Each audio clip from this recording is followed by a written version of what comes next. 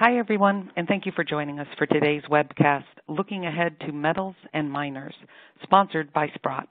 Today's webcast will provide one CFP, one CIMA, and one CFA CE credit.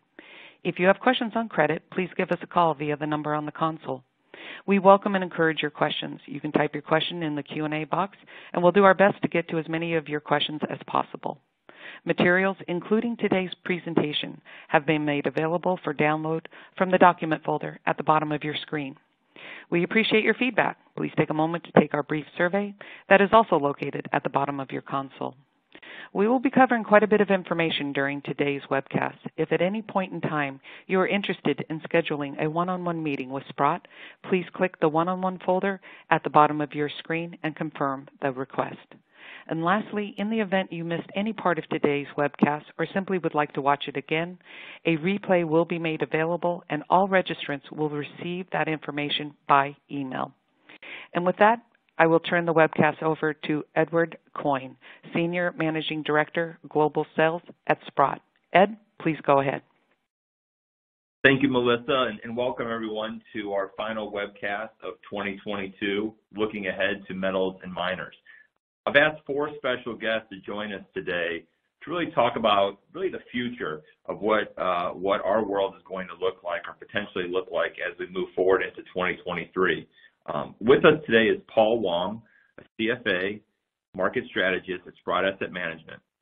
Paul has more than 30 years of investment industry experience, specializing in investment analysis for natural resource investments. Paul earned his Bachelor of Science in Geology from the University of Toronto and is a CFA charter holder. Also with us today is John Hathaway, CFA Senior Portfolio Manager, Sprott Asset Management, and Managing Director at Sprott Inc. John Hathaway joined Sprott Asset Management in January of 2020 and is a portfolio manager of Sprott Hathaway Special Situation Strategy and co-portfolio manager of the Sprott Gold Equity Fund. John earned his BA from Harvard College and an MBA from the University of Virginia and is a CFA charter holder.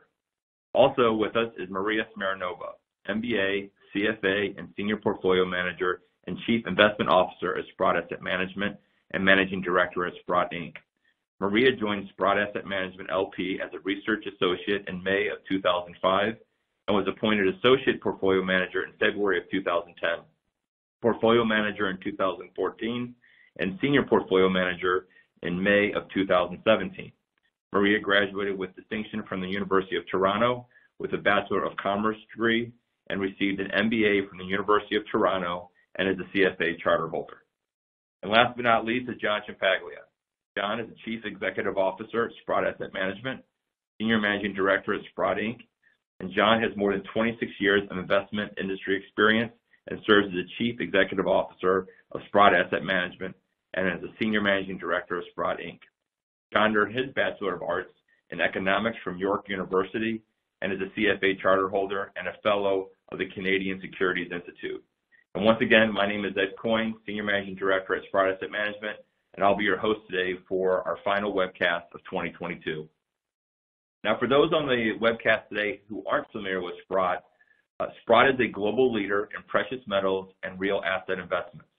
With over $21 billion in assets under management, Sprott is one of the largest publicly traded companies, which trades on both the New York Stock Exchange and the Toronto Stock Exchange under the ticker symbol SII, focusing on precious metals and real assets. At Sprott, we offer unique solutions both in the physical market, the equity market, and the debt market.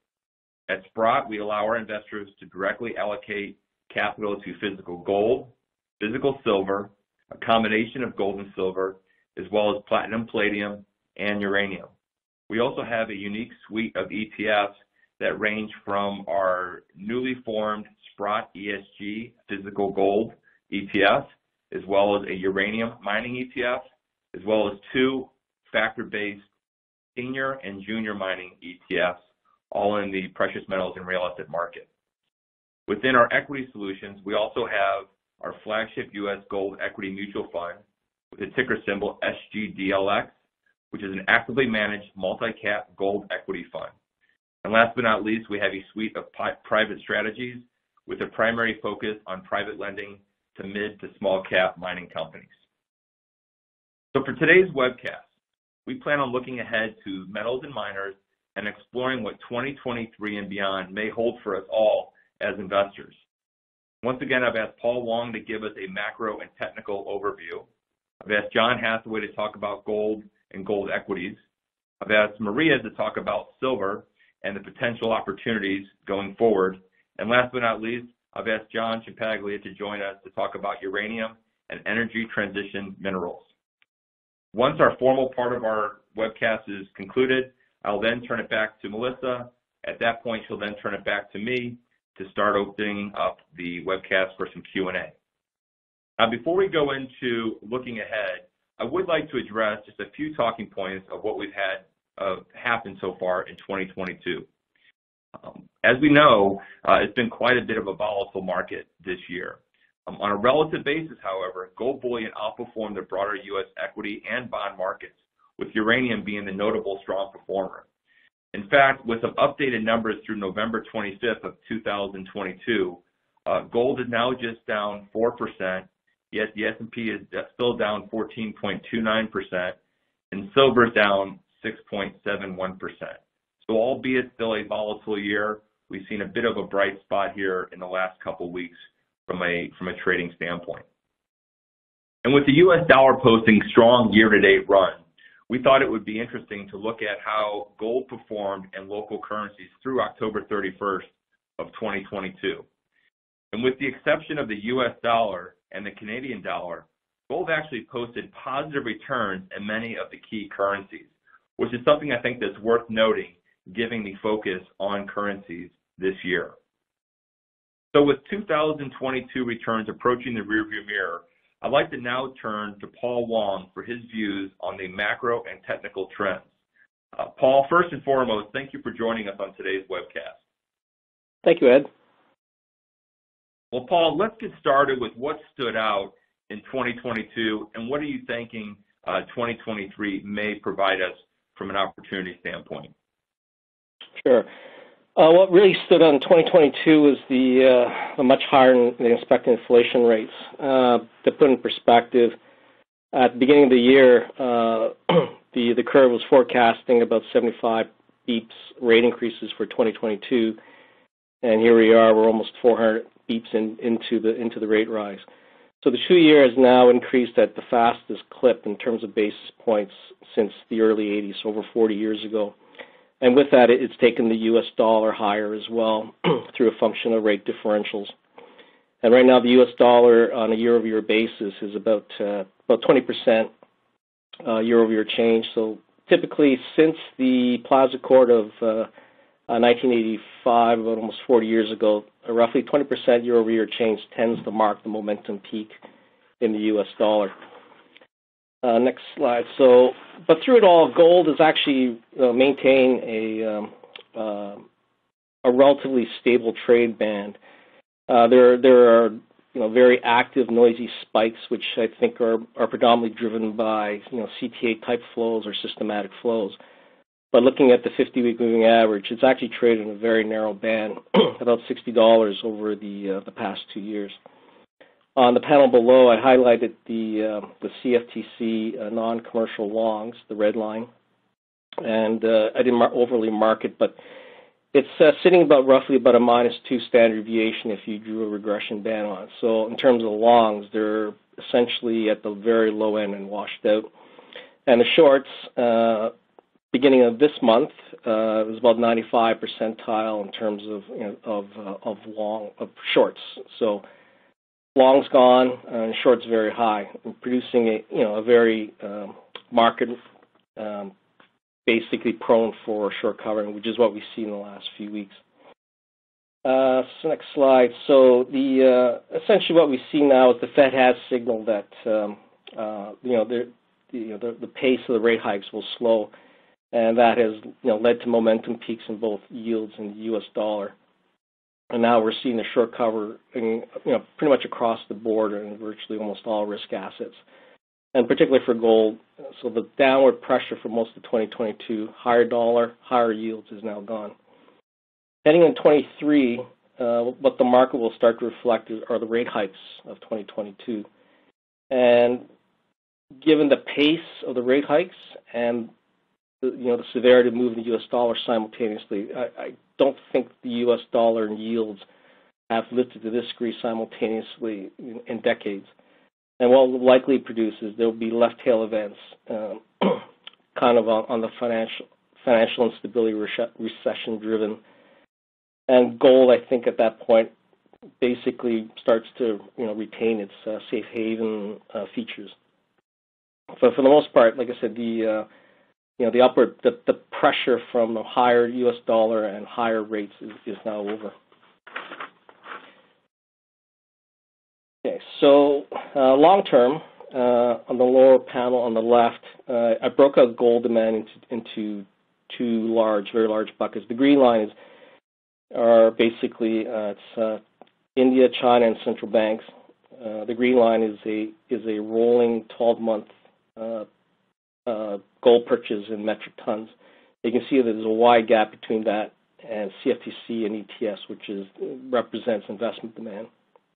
So overall, it's outstripped investment demand. So what we don't see is underneath the waters is there's been very, very strong buying, and in particular on the panel on the right is central bank buying.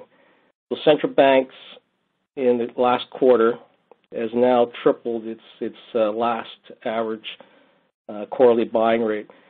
And that's probably likely due to the fact that Russian reserves were frozen, seized right after the Ukraine war. And the reason being is gold is outside money, in that in the banking system it's an asset without a corresponding liability. So with that, we rewritten in March that we expected central bank buying to increase, and so far it does look like it appears to be playing out. And this is relatively important because this is a massive buyer. And the reason for buying gold is more strategic and national security driven than anything else. And it's a size buying that it's hard to get a handle on. But right now at the current rate, it's about 1,600 tons if you annualize it. And just for frame of reference, primary gold production is about 3,200 tons. So it's a significant amount of buying. And so into 23, we expect gold buying to resume on the investment side. But we think that given the overall supply picture, we think that there's going to be a very limited amount of gold available for investment funds. Well, Paul, it certainly seems like the supply-demand matrix of gold going into the future looks pretty positive, particularly on that last chart there with central banks purchasing. So stick around, Paul, because we're going to open up the webcast for Q&A towards the end, and I know there'll be some questions specifically on probably this last chart. So thank you for that. I'd like to now actually turn it over to John Hathaway to dig a bit into both gold and gold equities. John, it's certainly a pleasure to have you on, and thank you for joining our webcast today. Thanks, Ed. Appreciate it. So I'd like to start off with this subject that I think just won't go away, and that's dollar strength. And that certainly has been the major headwind for gold this year. And I think the reason for that is the algorithmic robotic traders position a strong dollar by being long the dollar or something like the DXY, and then shorting gold. They short gold without actually selling physical. They just write paper contracts that exposes them to the short side of the gold price, and I think they intentionally have pushed it lower in terms of U.S. dollar. But as we saw earlier in the webcast, it was really only in the dollar that gold was weak. In other currencies, it actually held its own quite well. My view is, and I think it's shared throughout the other speakers, is that the strong dollar theme has probably crested, and sort of an infallible way of seeing that is when you see magazine covers, and we have one here from Business Week, which is the strong dollar, but that's not the only one. There are several others. When a subject makes that kind of headline news, it's representative of the bell ringing and an overcrowded trade. And frankly, since that magazine cover that you're looking at right now, the dollar has weakened quite a bit from its peak reading of around 114 basis DXY. So let's move to the next slide, please. One reason that the dollar has been strong has been rising interest rates, the Fed's campaign to stamp out inflation. And time will tell whether they're successful in doing it. But one thing we can be sure of is that if they continue moving interest rates higher, they're going to wreck the U.S. economy and the global economy. One way of seeing that is that the rise in interest on U.S. debt, if it's annualized, would add $300 billion to the U.S. deficit, which is already running well over $1 trillion. In my mind, I think you can argue that further increases in interest rates would be very destabilizing. And let me just sort of digress for a second and just say that while many investors think of gold as an inflation hedge, it really sometimes is and sometimes isn't. More importantly, gold is a strategic hedge against systemic risk.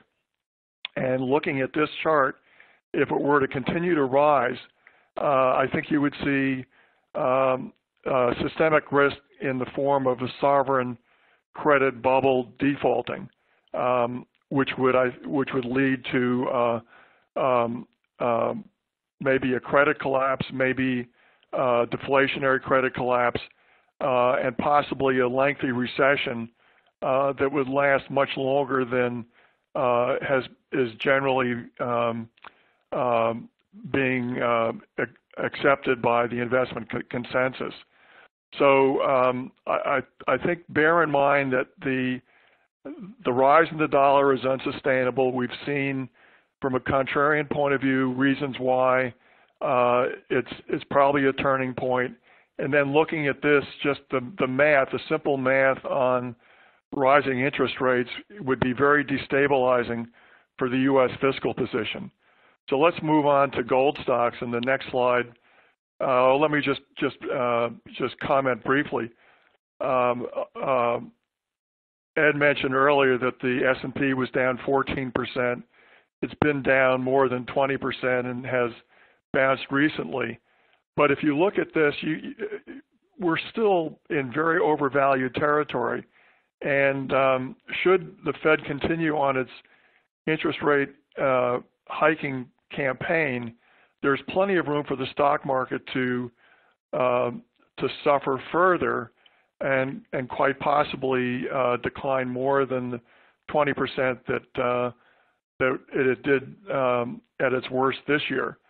So I would add overvalued stock market to the category of systemic risk and potentially a reason why the gold space could come back into favor.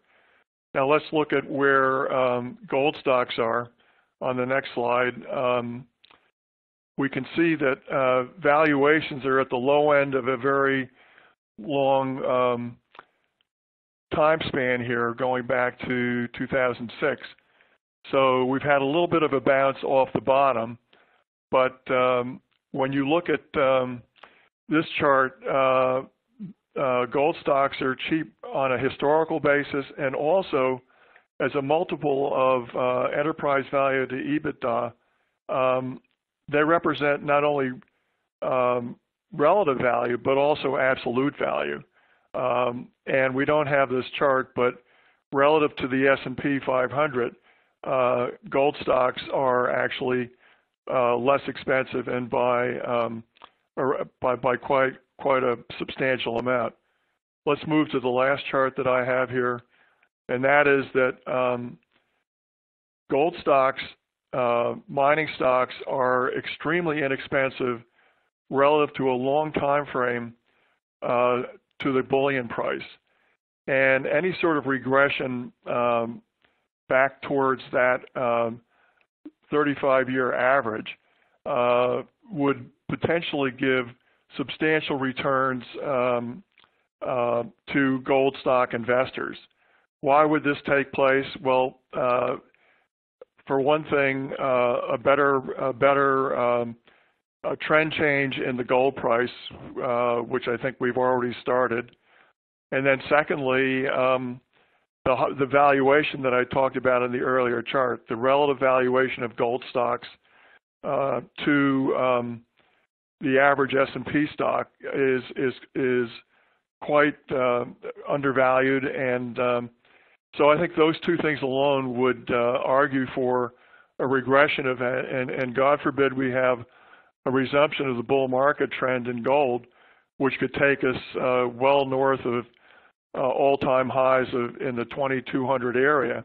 I believe that there would be a scramble for generalist investors to move into gold mining stocks. So I'll end it there and look forward to your questions. Thank you, John. And many of our investors and many of our listeners on today's webcast do know Sprott as really the gold firm. Yet we have substantial commitments to other metals, particularly silver. So with that in mind, I thought now would be an appropriate time to turn to Maria to talk really about all things silver. Maria, thank you also for joining us today on our webcast. Hi, everyone, and thank you, Ed. So turning to the first slide here, I just wanted to show, how versatile silver is and what makes this metal so special from different industries and different uses. And I will highlight some of the characteristics that silver has that, like I said, it makes the metal very different and special. So number one, it's highly light reflective, which means it's ideal in uses like mirrors and anything like that. It's a very electrical conductive. I'm not sure I'm saying that right. And it has low electricity resistivity. And those two make it very useful in electronics. And you can see here on this slide that it's used in almost all electronics. And it's used in switches and, circuit boards and connectors, etc. It's also used in photovoltaics, and that's something I will talk about in a little while. And it's used in vehicles, etc. So, in other words, these two properties, being, again, very electricity conductive and low resistant to electricity current, make it so versatile that it's used in many, many different uses. And finally, another important function of silver is to kill bacteria. It's antimicrobial, which means it's used in, in medicine. It's used in many very different things like Band-Aids. In hospitals use it, et cetera, et cetera. So that's why we think that silver is quite a unique metal, and that's why we've been very passionate about it. And going to the next slide. Here, I wanted to touch on two very important applications of silver. We have discussed these two before, but I wanted to highlight them again.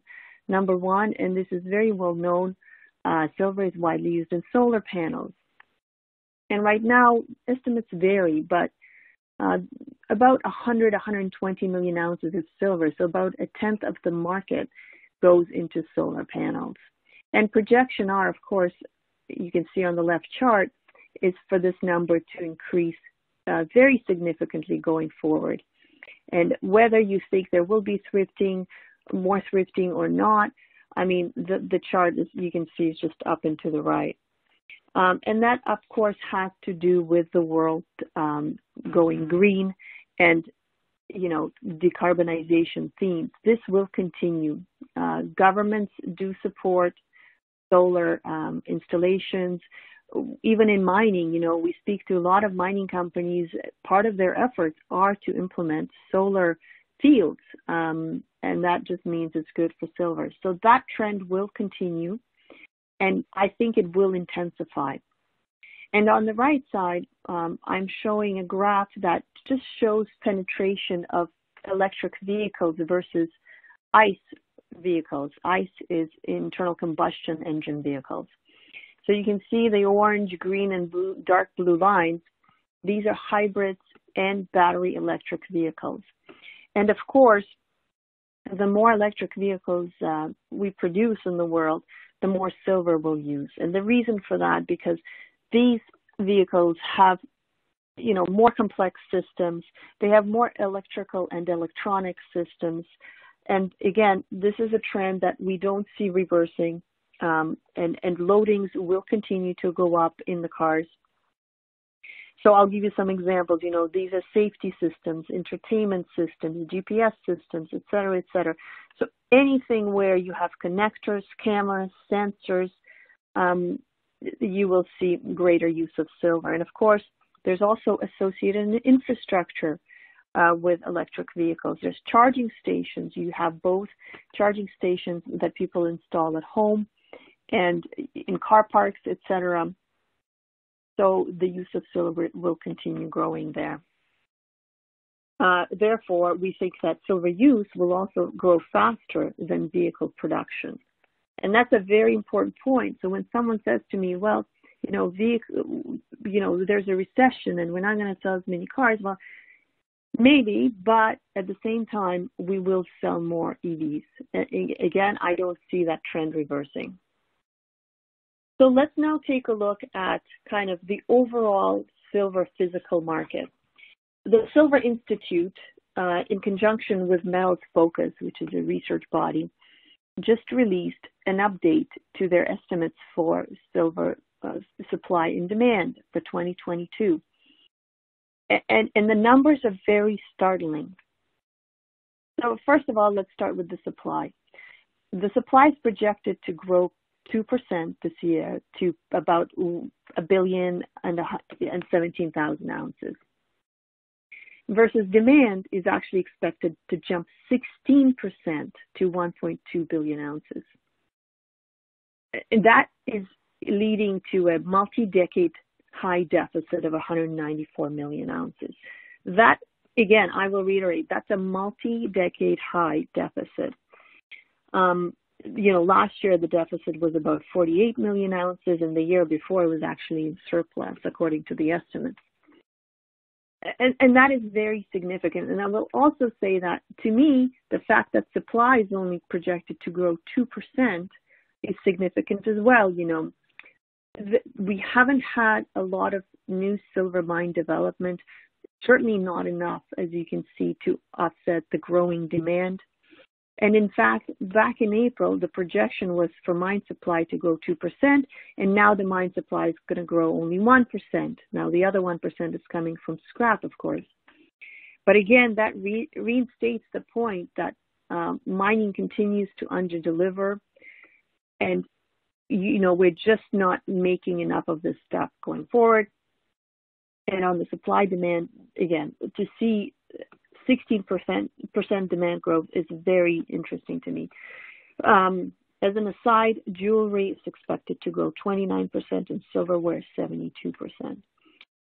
Turning to the next slide, I take a look at a couple of, more drilling deeper into the demand side of things. We've seen a lot of strength in the silver market from India. As you can see on the top left chart, silver imports have skyrocketed this year.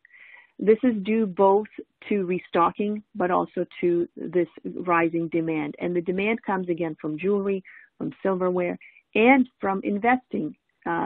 Coins and bars sales have been strong in India this year.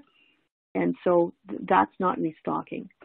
On the right top, that is a chart again of overall bar and coin investment demand, which is jumping 18% this year to 329 million ounces. Again, you can see the trend here. From about 2017, we've had growing year after year of growth in investment demand for bars and coins. This is being offset by ETFs, but on the bars and coins, retail demand has been very, very strong. And this, of course, is leading to a decline in global stocks of silver. The bottom left chart, is showing exactly that. Those two lines demonstrate the inventories both in London and in the COMEX. And you can see we've had about 400 million ounces worth of drawdowns this year. Again, that's a big, big number because we're going off highs of stockpiles, but to lose 400 million ounces in stockpiles, that's 40% of the market that's left the building this year alone, and the year is not even over yet.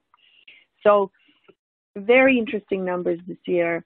I was certainly surprised by them, but it just reinforces the points that we have been making about silver and the underlying trends in the physical silver market.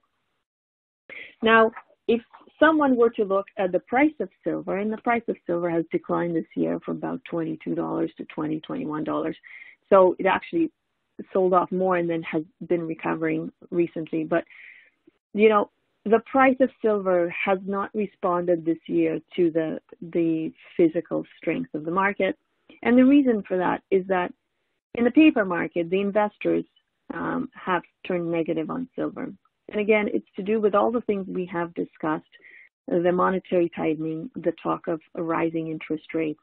You can see the positioning on the COMEX has been negative in silver the whole year. So that doesn't surprise me that it's affected the silver price negatively. And as well, as I already mentioned, ETF holdings have declined by 120 million ounces this year. Now, that still means the market is in deficit, but just not as big of a deficit if you don't count the ETFs. So going forward, I think, you know, what happens next, as John discussed, the dollar looks peaky. You know, Paul discussed how central banks are buying gold, so that side of things has been strong. So I think for silver, you know, we're starting in a low place.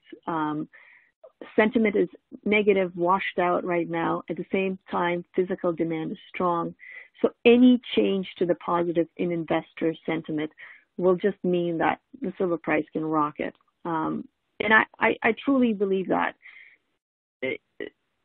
People love silver, you know, and it's very useful in various industries. So again, you know, if we think that from here on in, the Fed doesn't raise as fast, or the Fed pauses, or the Fed has to reverse course, at some point that will translate to strengthening gold and silver prices.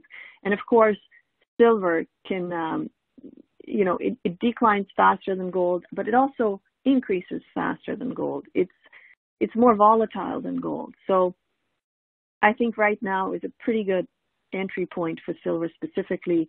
And like I said, I don't think there's a lot of downside.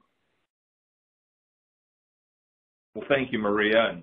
And thank you for your comments. And like everyone else, all the guest speakers, you know, please stick around for the Q&A session, which will be coming up post John Ciampaglia's comments. And with that, you know, many, you know, as you talked about, silver has many modern uses in technology. And, you know, as Sprott continues to look for additional real asset opportunities with metals such as uranium and energy minerals in general becoming front page news, I thought it would be interesting to have John Ciampaglia join us now and talk about really uranium and energy transition minerals in general and what that means, not just for Sprott, but what that means for potentially you as an investor and how to be thinking about that. John, thank you for joining us on the webcast today.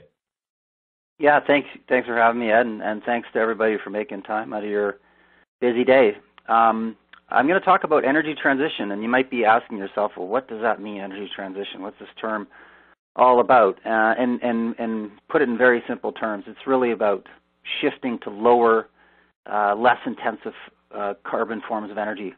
This could be energy related to energy generation, energy usage, and lastly, electric mobility, which is obviously a very large part of our day-to-day lives. This energy transition that we see underway right now on a global basis, we believe is going to be a very long-term secular trend that will play out over many decades. This is not going to be an overnight transition. Our existing energy infrastructure systems have largely been built over the last 125 odd years. So as a result, you just cannot turn off something that has largely powered our lives and our economies for over a century and transition it to these new technologies and forms. But we do think the trend is underway, and that the trend is obviously a little further ahead, I would say, in places outside of North America that aren't as energy rich in terms of natural resources, and I think that's been the catalyst for them to be more progressive. But I think the trend is starting to move around the world. And this transition, from an investment perspective, is going to require significant capital spending for infrastructure, new technology, and development. And is really going to focus on three primary areas, and those are electricity generation, electricity transmission, and energy storage. And energy storage relates mostly to electric vehicles and large-scale grid storage. So as I said, this transition is going to be a long-term trend, and it will be very intensive in terms of the amount of raw materials required for the transition. And on this slide, we've just highlighted a number of different minerals that we think are going to be very important for this transition and the different stages here, from going from energy generation to transmission to ultimate storage. So for example, uranium in terms of nuclear energy is a key component. Silver is a key component for solar. Copper is obviously a very important mineral for all things related to transmission, cabling, wiring, etc. And then when you get to energy storage, these are batteries. Lithium-ion batteries are very important, and the key components there outside of lithium are minerals such as nickel, cobalt, manganese, graphite. And so all of these things we think have very interesting long-term stories behind them. Let's go to the next slide. So the world wants to decarbonize and also move to lower forms of carbon emissions. At the same time, the world is in need of more and more electricity and more energy demand. Obviously, in North America, we have very high standards of living, and all of us are accustomed to having very high levels of energy in our lives. But the reality is there's hundreds of millions and billions of people around the world that we describe as being energy impoverished. And most of these people would love to have lifestyles like our own, and this is why we expect that over the next 20-odd years, electricity demand is expected to grow by 52% from 2020 levels. And so not only are we trying to figure out how to decarbonize our grid, but we're also trying to figure out how to do it at the same time as requiring much higher levels of energy production. And that's the big challenge, but it's also the big opportunity that we see. Let's go to the next slide. So let's talk a little bit about different forms of energy production. These are essentially all the ways you can generate electricity. You can have a nuclear power plant, you can have wind farms, solar, hydroelectric, biomass, which is essentially burning wood and other things.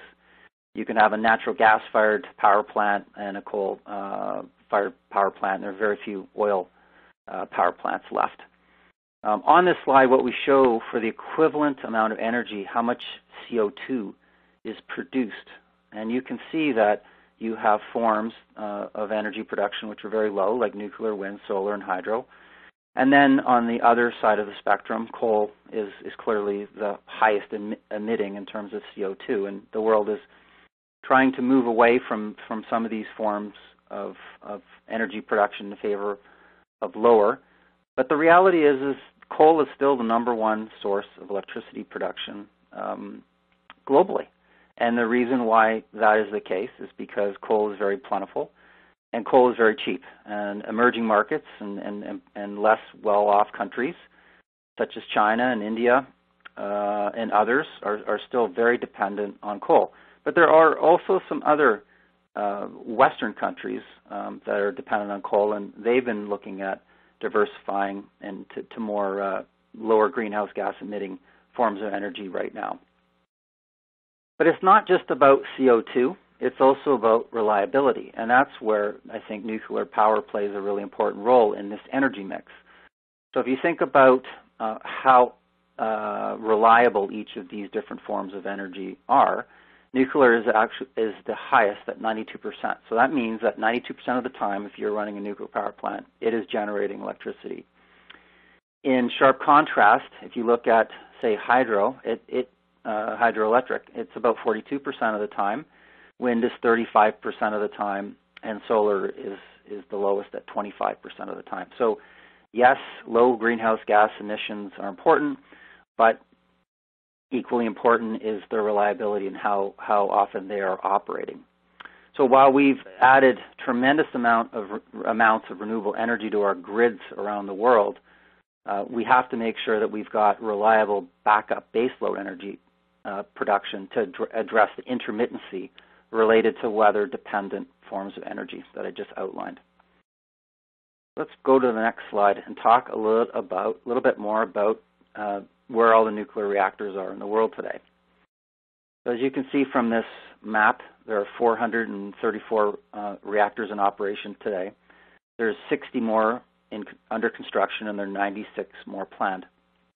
I think it's fair to say that many countries in the West, including the United States, over the last 10 years or so, have really moved away from nuclear energy in terms of supporting it. And governments around the world, through their energy policy, has been highly supportive of renewables. And as a result, we've spent trillions of dollars adding different forms of renewable power to the grid. The key challenge, as I just mentioned, is their intermittency. And so it's important to have backup generation of different forms of power that can offset times when wind is not blowing or sun isn't shining. And it really comes down to three choices. You can burn coal, you can burn nat gas, or you can have a nuclear power plant. And so as governments around the world are trying to achieve different net zero targets and commitments, and at the same time dealing with something we haven't had to think about for a very long time, which is energy security. And energy security is really important for a country, particularly if it is not energy rich. So if you think about the energy crisis that Europe is going through right now as a result of the invasion of Ukraine by Russia and what that's done to the different energy markets there, energy security has become very, very top of mind. And we think this is very similar to what happened in the 1970s when OPEC really squeezed the price of oil, broke it out of its very long-term, I would say, sub-market pricing structure. And that was the catalyst that we saw in the 1970s that led to many of the nuclear power plants in the world being built in the 70s and 80s. And that was a direct response to the oil crisis. We think there's a similar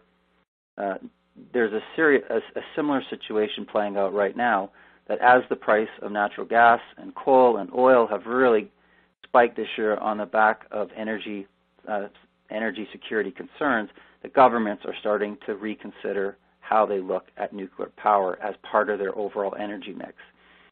And one thing that we've seen since the Biden administration has come into power is they have been incredibly supportive for nuclear energy, which is not very characteristic for most Democratic administrations. If we go around the globe, I think we can identify numerous governments that have done energy U-turns, as we like to call them, in terms of shifting policies back to help support nuclear energy, to help offset some of these key issues around decarbonization, energy security. For example, South Korea recently had a new government come in place, and they announced they would be not phasing out their nuclear energy, they would actually be expanding it. Japan recently announced they would be restarting more of their nuclear power plants. And in the United States, close to home, I think the most interesting case we were all watching was in the state of California, which is trying to electrify everything and was scheduled to close its very last nuclear power plant down in 2025. Recently got a $1 billion funding commitment and an operating life extension out to 2030. So there are a number of these cases around the world where governments are doing these U-turns. Let's go to the next slide.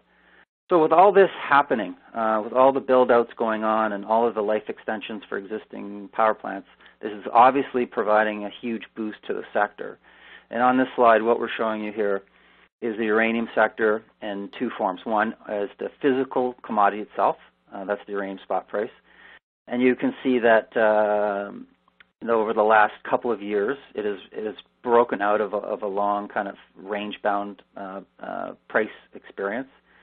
And the blue line is the North Shore Global Uranium Mining Index, which is an index that comprises about 35 different companies related to uranium mining.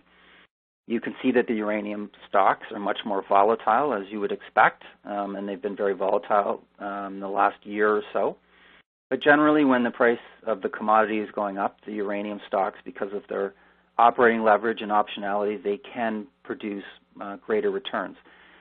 And we've probably talked to, a couple of hundred different institutions in the last year around the world and family offices that are interested in this uranium thesis because they just see all the pieces of the puzzle come together after a very long period of poor returns in the sector.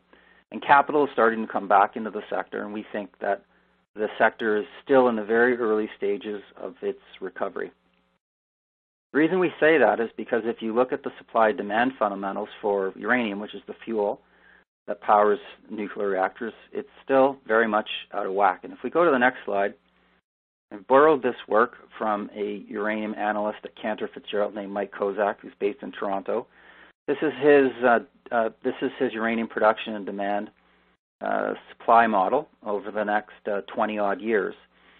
And what he does is breaks down all of the uranium supply coming to market from primary mine supplies, those are producing mines, new mines under development, restarted idle capacity that was closed and put on care and maintenance. And he's also got new mines that are in the works, so mines that are going to be constructed in the next 10 years or so. And you can see that that top line are the reactor requirements in pounds per annum. So right now, the 434-odd reactors I mentioned, they require about 180 million pounds of uranium each and every year for their fuel stock. Primary production is about 130 million pounds right now, and next year probably going to 140, 145 million pounds.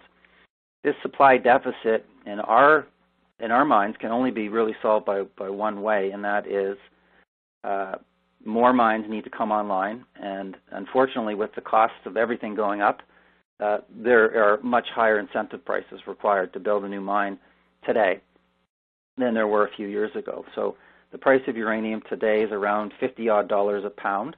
That's up from around $28 a pound about 16 months ago. So the price is starting to move for sure. But the reality is that's enough of a price point to incent a company to restart an existing mine that's been on care and maintenance. But it's a far distance in terms of a price that you would need to actually build a new mine. And we see this across many capital-intensive industries. The costs have gone up significantly. We think the cost or the price that you would need to see in uranium to incent development of any new greenfield project is somewhere between $75 and $100 per pound. And I think that belief is what has attracted a lot of capital back to the sector after a very long hiatus. And I think that provides a very interesting investment opportunity to consider. And with that, I'll pass it back to Ed. Thank you, John, and thank everyone on this group webcast for participating. Before we go into the Q&A session, I'd like to turn it back to Melissa to read off a few comments, and then we'll open up the webcast for several questions. We're currently at 45 questions, so at best we'll probably get to 6 to 8 questions today, but rest assured we'll be reaching out to everyone else via email and or phone call to address everyone's questions on an individual basis. So Melissa, I'll turn it back to you. Great. Thank you, Ed. As a reminder, materials can be found in the document folder at the bottom of your screen. We appreciate your feedback. Please take a moment to fill out our brief survey, also located at the bottom of your screen. As Ed mentioned, we will be taking advisor questions. Please type your question in the box to the right of your slides. We'll get to as many questions as possible, and as he mentioned, in the event the question is not answered, Sprott will follow up after the live event. And if you would like to have a conversation to further discuss the ideas that were covered during today's event, please click the one-on-one folder at the bottom of your screen and confirm the request. And with that, I'll turn it back to you, Ed. Thank you, Melissa. And, I've been going through the questions as all of our speakers have been talking, and there seems to be an overarching question as relates to the win. It seems like most listeners agree that the story is sound for really gold, silver, and energy transition metals across the board. But John Hathaway, I think this first question is best served for you. And the question is, what effect would you expect a continued strong dollar to have on both gold and gold miners versus a softening or weak dollar? Well, from what we've seen this last year, the strong dollar has been a real headwind, and I don't think it's going to happen. But if the dollar were to strengthen further, that probably would not be good for gold until it destabilizes the system, which is, I think, what would be the end game. A weaker dollar, again, we're talking weak relative to other currencies that are also inherently flawed, fiat currencies that are just basically the issuance of sovereigns without anything backing it up except promises. So a weaker dollar against the euro, the yen, and so forth would be helpful, positive. But I think the bigger picture is that gold has risen over 20 years against all currencies, and that has been through thick and thin with strong dollar, weak dollar. So even though the strong dollar, weak dollar argument has been at the top of everyone's list of questions in the last year or so, I think over the longer run, it doesn't have that much effect. So long-winded answer to a question, but strong dollar, if it continues, if it were to resume, that would probably be not helpful. A weaker dollar, again, this is just relative stuff, would be positive. Thank you, John. And so another question that came in relates to the underlying miners themselves, and I think it doesn't say specifically, but I believe this is referring to both gold and silver miners in general. Maria, why don't you tackle this question? The question is, what is your outlook for the junior miners versus the larger, more established senior miners? That's actually a very good question, Ed. Our specialty is mostly smaller to mid-cap miners, but I would say that in a down market, the larger cap tend to perform better, and so we've seen that outperformance recently.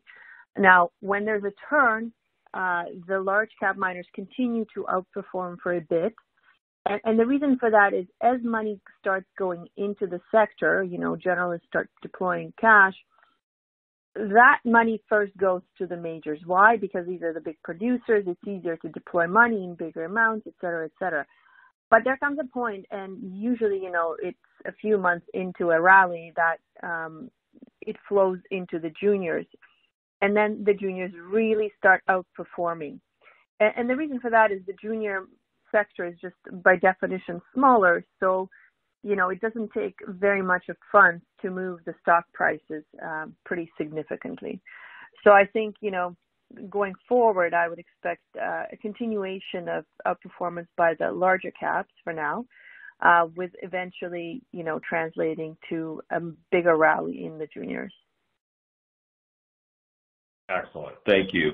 And Paul, I'm going to shift to you for a second on this question. This talks specifically about, I guess, the economy, or probably more specifically the equity market, meaning, derivatives of the market, options, and so forth. The question is this. It says, Does the paper gold market have a limit? And if so, what is that limit? And what would that mean for the physical market going forward? I think I've read that right. So what's your take on the paper market effectively? Is there a limit to that, Paul? I guess not really. It depends on who is willing to underwrite the paper market. So that's probably your bottleneck there. That's never been tested, I don't think. But just from the physical market itself, we see really strong demand from the physical market. And the reason why golds have not collapsed under this, incredible pressure of higher rates and higher U.S. dollar simultaneous is that strong underlying physical demand. And expect to see that probably continue, basically the whole planet, the whole world is going through a process of deglobalization. We are breaking into economic blocks. But economic blocks will still need to trade with one another, and they will still need to interact within a global financial banking system.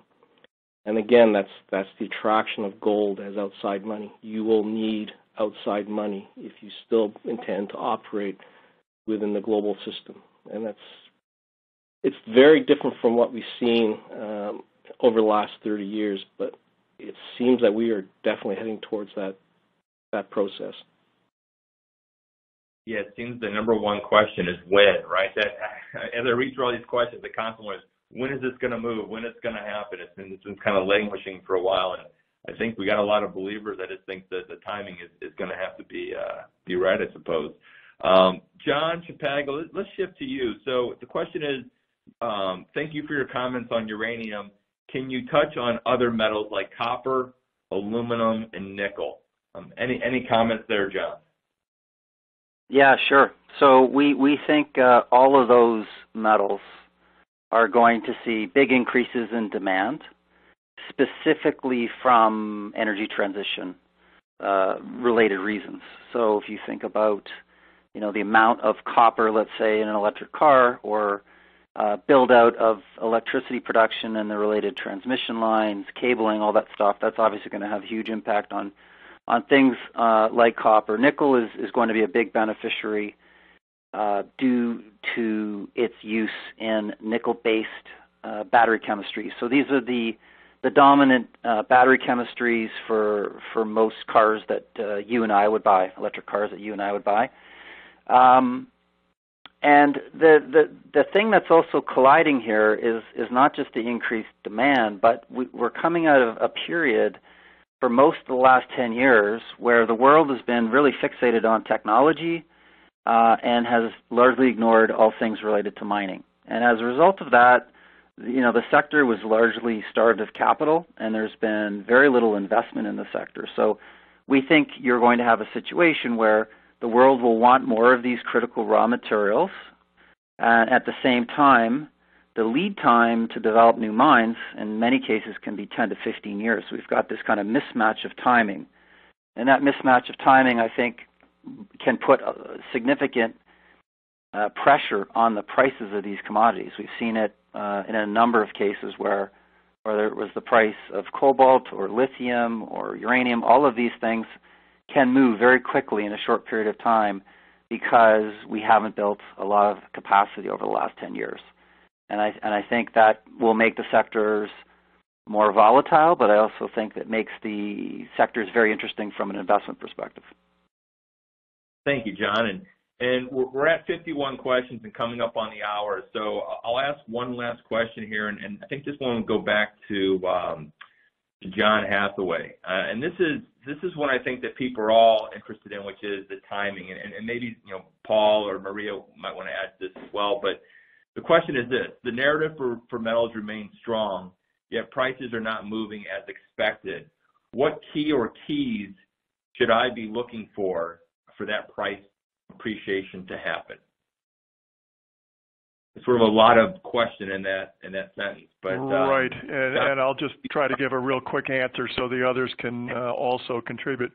I would say in the very short run, recognition that the Fed has run out of gas, that their playbook is no longer working, and that we are facing a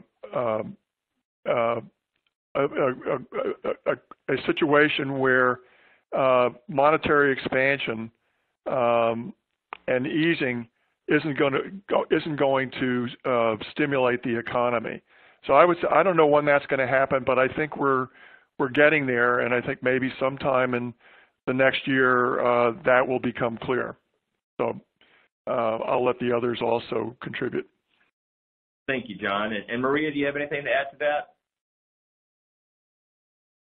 No, I agree with John, but I also think, first we need a recognition that the economies are becoming, going into trouble faster than people think, right? And that's the first recognition. So we first need a turnaround in the policies. And then further to John's, the next step is a recognition that even if we have liquidity injections again, that's not enough because we haven't fundamentally changed our policies, or at least not enough. The fiscal side of things has to change too.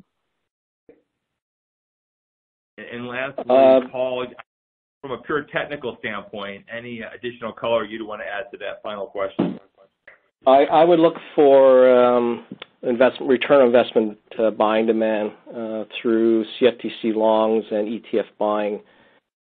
Right now, they've run down almost roughly about 35 million ounces, rough equivalent from the peak in March. And when that reverses, I'd be very curious to see the price reaction relative to how much gold has been literally taken out through the physical market. So I think there's a buy, basically another squeeze the other way happening. We squeezed on the downside. I think there's probably into early 23 a squeeze the upside when we start hitting financial instability issues. Well, thank you, Paul. And there's a lot of questions here as it relates to product and so forth. We're not here to pitch product per se, but I encourage you, based on where you're located, to reach out to our senior investment consultants, whether you're on the West Coast, the Central region, or the Eastern region. And from a product standpoint, the ticker symbols that are just put up on the slide can give you some guidance, but we will be following up with each one of you individually based off the questions we've received. We will be doing some additional follow-up. There will be a replay available, and there'll be also downloads available. So once again, thank you all for joining us on today's webcast. Enjoy the holiday season, and we'll be looking forward to speaking with you all in the coming year. Well, thanks again, Ed, and thank you all for such an informative discussion. We appreciate your feedback. Please take a moment to fill out our brief survey, also located at the bottom of your screen. If you'd like to have a conversation to further discuss the ideas that were covered during today's event, please click the one-on-one folder at the bottom of the screen and confirm that request. And thanks again, and I hope you all enjoy the remainder of your day.